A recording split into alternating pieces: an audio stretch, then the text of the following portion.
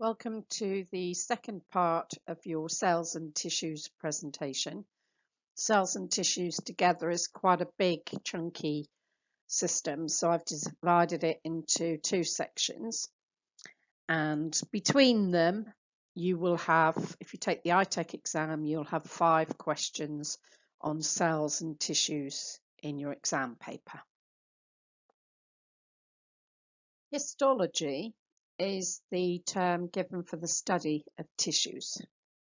Histopathology is a department at the hospital that I used to be a manager of that investigates tissues under a microscope. Cytology is the study of cells. So cyto means cell, histo means tissues. So histology is the study of tissues.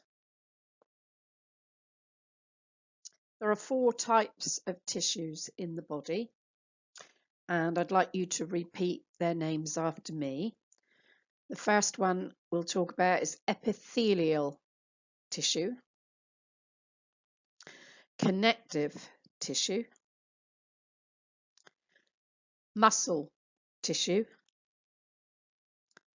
and nervous tissue.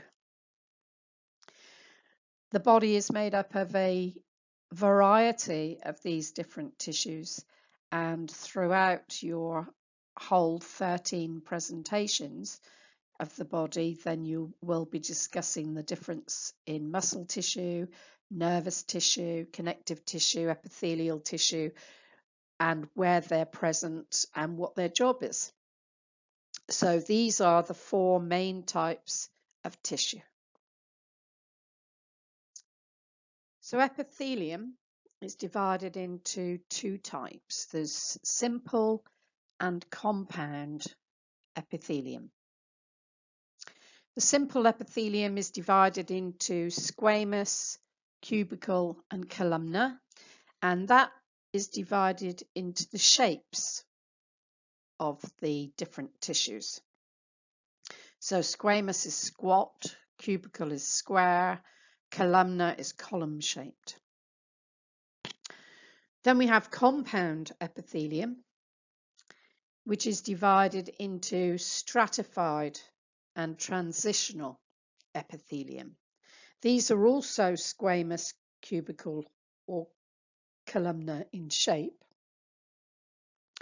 but they are stratified and transitional. So 2 types of epithelial tissue, simple and compound. Simple epithelium is only 1 layer thick, and it's got no membrane, and it lines and covers all the organs of the body. It's very slippery and smooth, so that's why it's lining and allowing the contents of the organs to slip and slide, and it doesn't catch. It's nice and smooth. Some of the epithelial cells are also called goblet cells. Now, inside a goblet cell, you have mucus, and mucus is only found in simple epithelial cells. Now, these goblets contain mucus, and mucus is for sliming the body, so it helps to keep things slippery. Some of these goblet cells are also ciliated cells, so some of the epithelial cells can be hairy. So ciliated cells can be hairy, and some of those you might find up your nose, you might find in the fallopian tubes wafting the eggs as they pass out of the ovaries towards the uterus. So simple epithelial cells could be containing mucus, which is a goblet cell, and they also can be ciliated, which is hairy. So this is going to help things pass through. And in the nose, we know that the nose airway, when we come to the respiratory system, is warming and moistening the air as it comes into the body.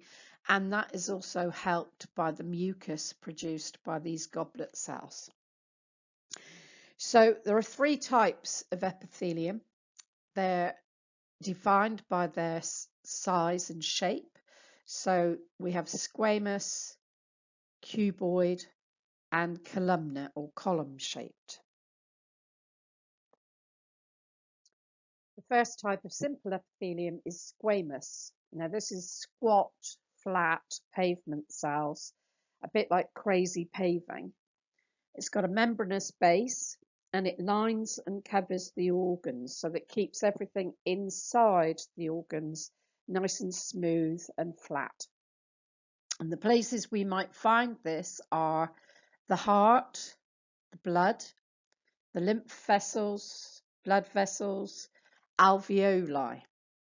So you might get asked where these types of tissues can be found. So we're going to remember it's the heart, the blood vessels, the lymph vessels, and the alveoli are a good example of where you're going to find squamous epithelium.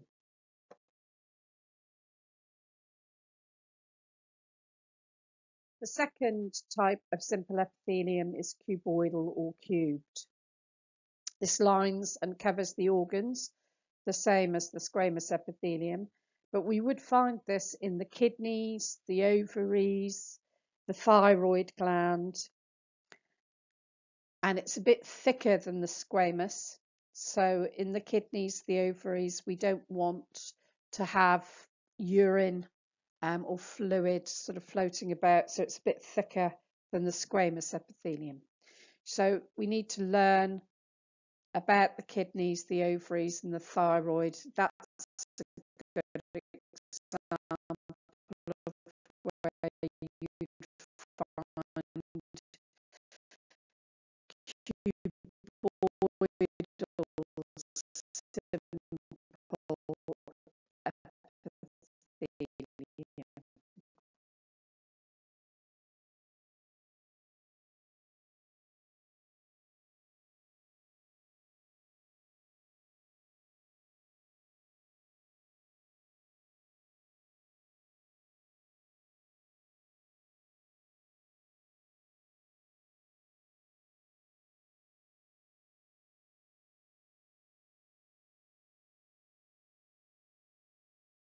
So the third type is columnar, and this is rectangular or column shaped.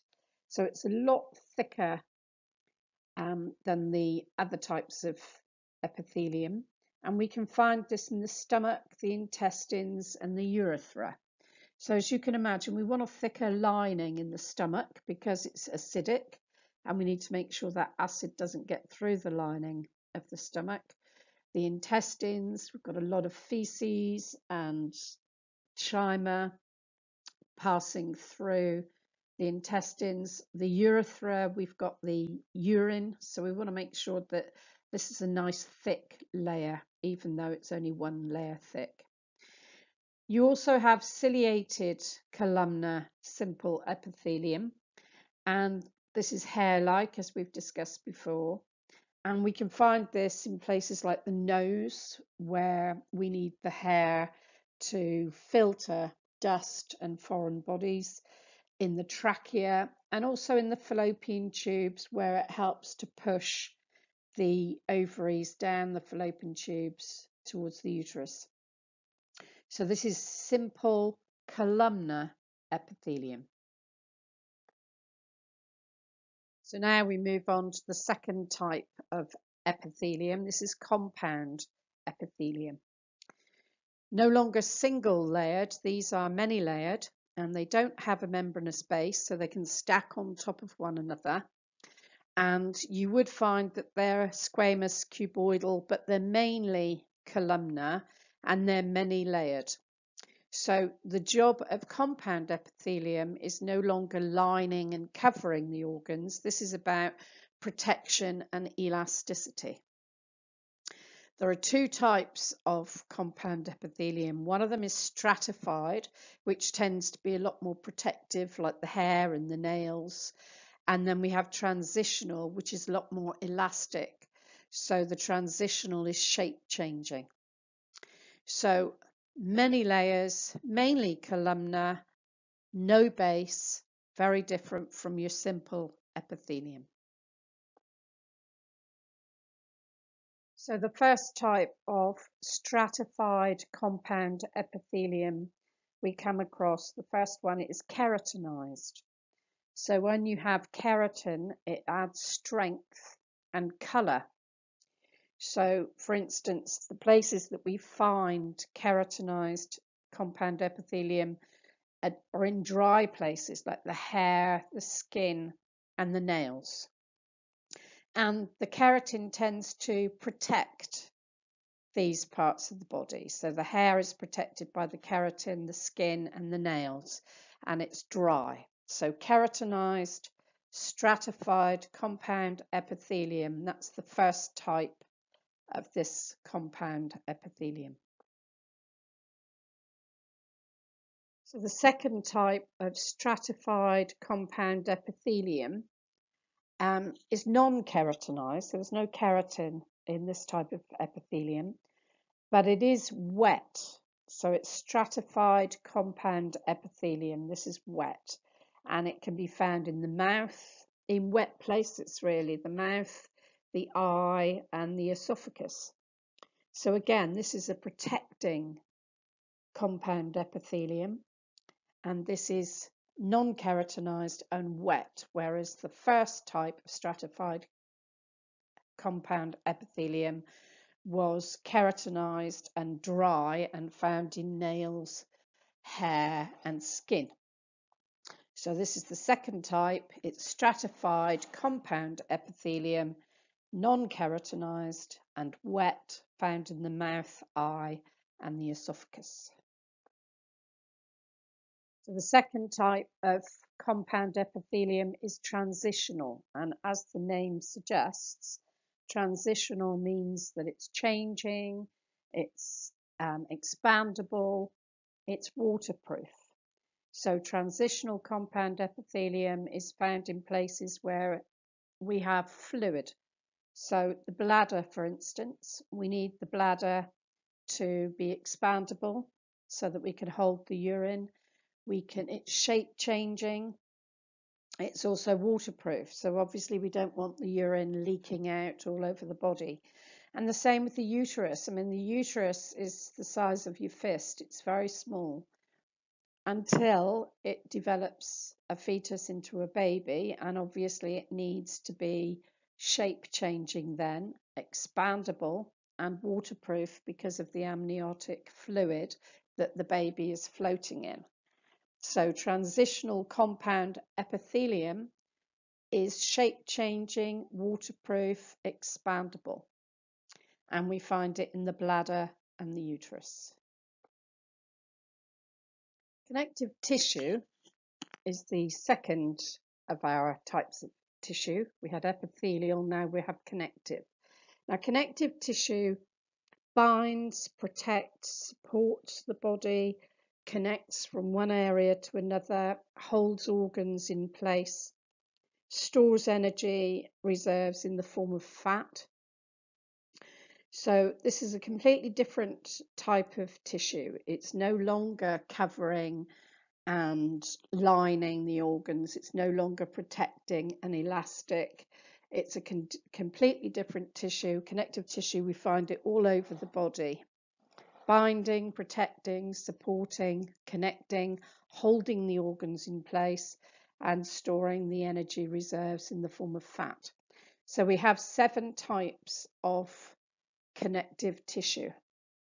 We have cartilage, bone, adipose tissue, areolar tissue, fibrous tissue, blood is also a connective tissue, and so is lymph. So they're the 7 types of connective tissue that we're going to discuss in this presentation. This diagram clearly shows the different types of connective tissue. You notice that blood and lymph is not on this one, but the 5 other types of tissue are. So we have cartilage, bone, adipose, areolar, and fibrous. So cartilage is divided into fibrocartilage and hyaline cartilage. And then we have yellow elastic fibrocartilage and white fibrocartilage. Bone, adipose tissue, areolar are quite straightforward. And then again, the fibrous tissue, just to make life a bit more complicated, that divides into yellow elastic and white fibrous tissue as well. So it always strikes me when you're learning about biology and the anatomy and physiology how unimaginative they were when they named different parts of the body so similarly. So we have white fibrous, which is very strong white fibrous tissue. Yellow elastic, as it sounds, is sort of bungee jumping type material. So again, we have fibrocartilage and we have fibrous tissue, both divided into yellow elastic and white fibrous tissue. So cartilage, this is a connective tissue, and fibrocartilage in particular, we have white fibrous tissue and we have yellow elastic tissue. So the white fibrous are shock absorbers, and they're to protect the knee, vertebrae, hip, shoulder, to help reduce the amount of shock that the body gets. So if somebody bumps into you on a rugby pitch, your knees, vertebrae, hips and shoulders are going to be reinforced with this white fibrous tissue. Yellow elastic allows movement, and although we don't literally, well, some people can move their ears, but that's using different muscles. But we do allow movement in the ears to capture sound waves. So the earlobes in particular are very sort of fleshy and allow movement. The epiglottis, which is that flap in the larynx that stops food going down the wrong way. And also the blood vessels need to dilate and contract. So we need some movement in the blood vessels as well. So yellow elastic tissue allows movement. That's a fibrocartilage. And we also have white fibrous tissue, which is the shock absorbers in the bones. That's also fibrocartilage as well.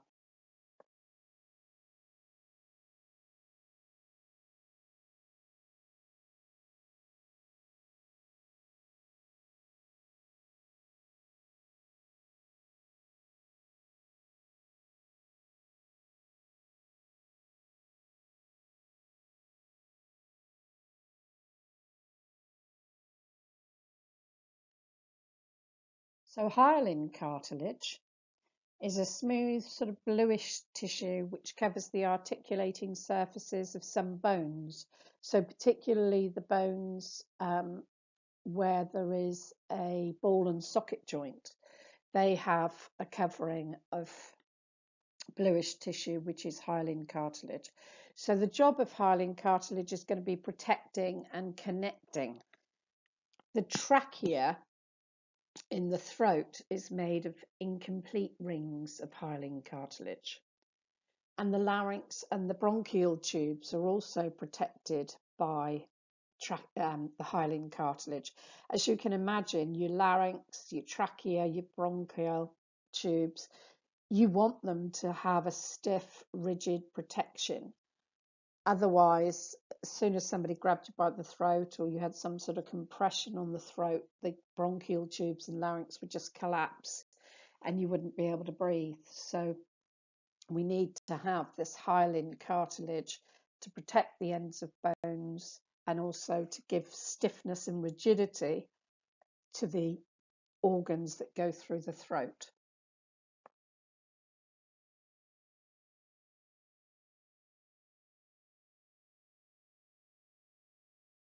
Bone is also a connective tissue made up of osteocytes, so that's the bone cells, along with collagen and strengthened by calcium. So we have two types of bone. We've got compact bone, which tends to be the shaft of the bone. That's very solid. And then we have the cancellous bone, which is very spongy and honeycombed and has holes in it, which gives it a lot of tensile strength. So bone is another type of connective tissue. Adipose connective tissue. This is fat, really. So it consists of large fat globules with areolar tissue in between.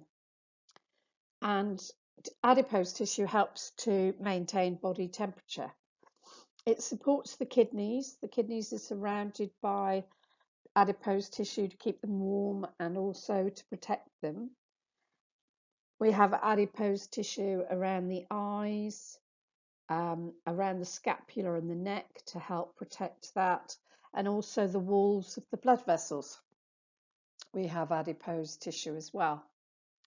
So adipose tissue are large globules of fat as well as having areolar tissue around it. Areolar connective tissue is the most common of the connective tissues altogether.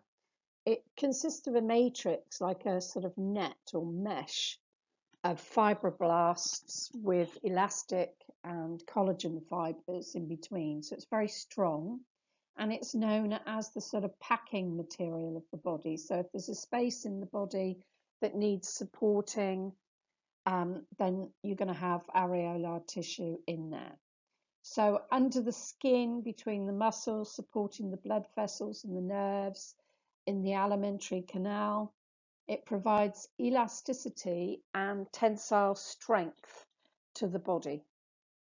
So as well as being part of adipose tissue with those fat globules, it's also a packing material that you find all around the body. The fibrous tissue is also two types, white fibrous, and then we've got yellow elastic as well. And this is a dense tissue with little elasticity, so it's made of closely packed bundles of collagen and is very, very strong. Because we use it for things like ligaments, fascia and tendons, the last thing we need is for our ligaments to be elastic and moving and stretching. So it tends to be quite dense with no elasticity, but very strong. So the periosteum of the bone, the outside layer of the bone, is made of white fibrous tissue. The kidneys, the outside of the kidneys, are white fibrous. The ligaments, the fascia and tendons within the muscles are all made of white fibrous tissue. Lymph nodes and parts of the brain, which need to be very strong and able to protect itself with white fibrous tissue.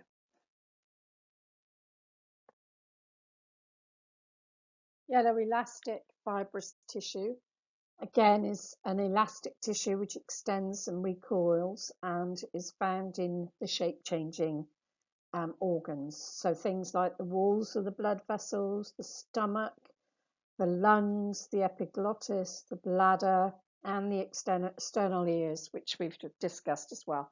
So fibrocartilage can be found in some of these places as well as the yellow elastic fibrous tissue.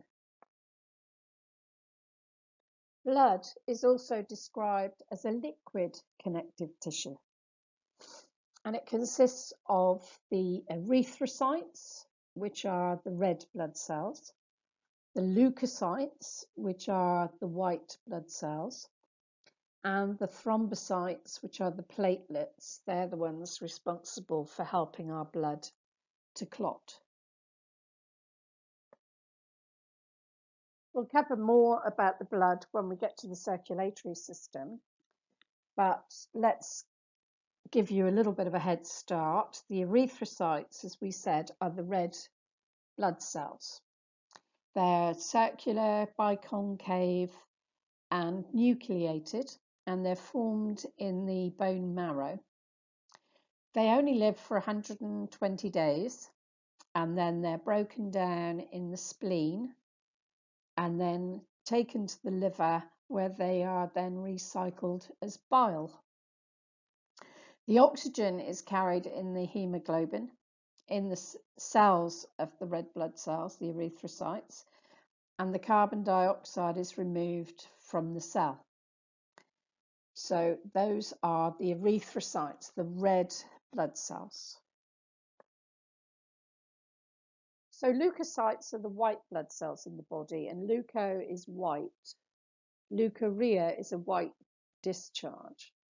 So you might come across leuko quite a lot within learning biology and anatomy and physiology.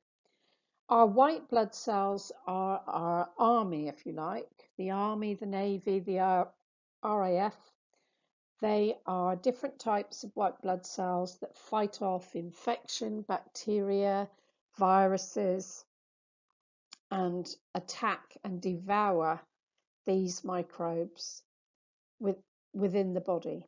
So phagocytes devour the microbes, the bacteria, and any cell debris, and that is then stored in the vacuoles, if you remember your cells, and then eliminated through the cell wall. T lymphocytes provide us with immunity, and they are produced in the thymus gland. So white blood cells, different types of blood cells that fight off disease and protect us from invasion from bacteria and viruses. But we'll go into this in more depth when we do the cardiovascular system.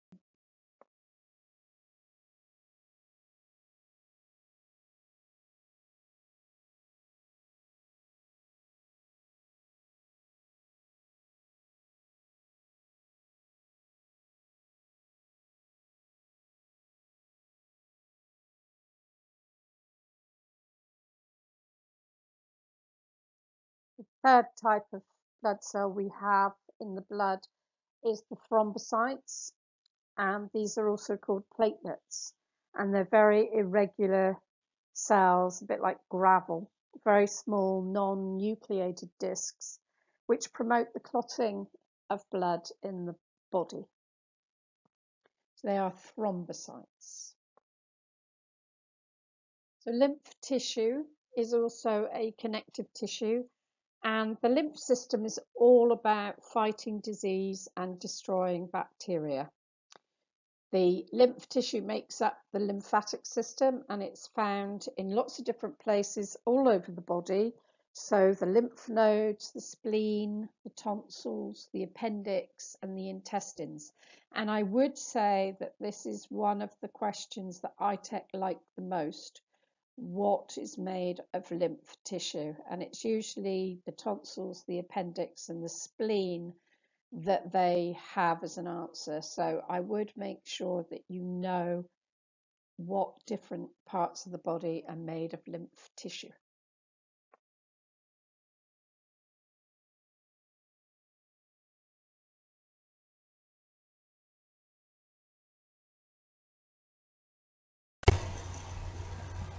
A nerve cell is called a neuron, and nerve tissue is called neuroglia.